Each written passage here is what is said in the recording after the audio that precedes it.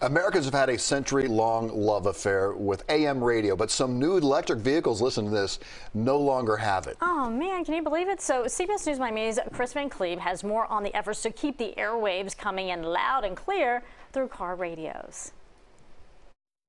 As you approach the McCluggage Bridge. For nearly 100 years, WMBD has been covering and talking about the news in central Illinois from 1470 on the AM dial. But not anymore for drivers of a number of new electric vehicles. A host of automakers have pulled AM radio tuners from their cars, saying the EV batteries can interfere with reception.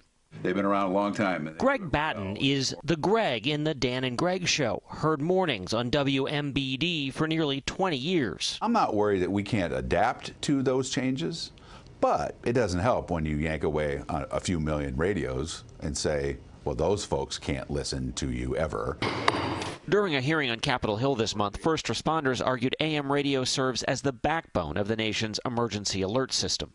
When disaster strikes, no one should lose access to this essential information because the vehicle being driven does not have AM radio. This has been something that Scott Schmidt from the Trade Association representing automakers told Congress the vast majority of cars still have AM radio, and the decision to pull it from some EVs was not made lightly. Our members view that there are more options for delivering content and alerts now in vehicles than there ever were.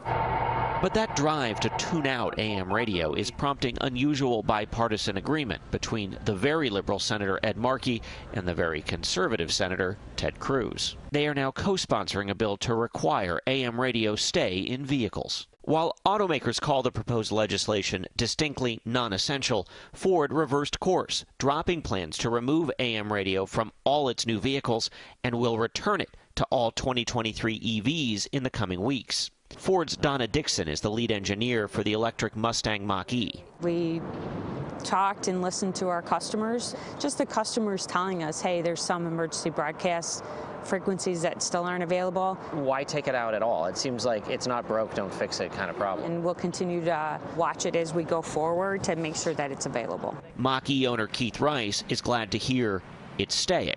I just think there's too many things on AM radio that people still use. WMBD. Something that's never far from Greg Batten's mind whenever that on-air light turns red.